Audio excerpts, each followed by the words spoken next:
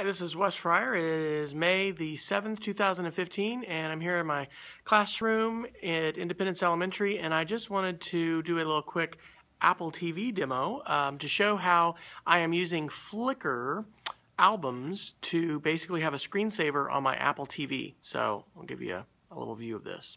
So first thing to notice on the Apple TV is that I don't have, all the current movies and all that kind of stuff. In your settings, when you open up settings, you can choose to turn that off by going to, let's see if it's under General, it's Parental Controls, Restrictions.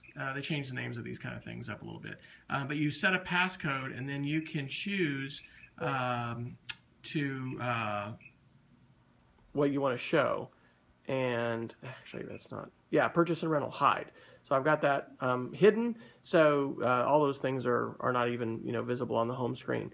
What I'm going to do now is actually select Screensaver, and I'm going to go down to Photos, and I'm going to choose Flickr. And you have to authorize your Flickr account, so you select it and they give you a code, but then you have your Flickr account connected, and so I'm going to select my albums here.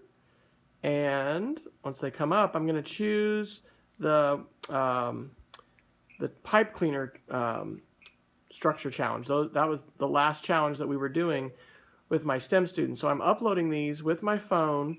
I can select that album now, and I can say use as a screensaver.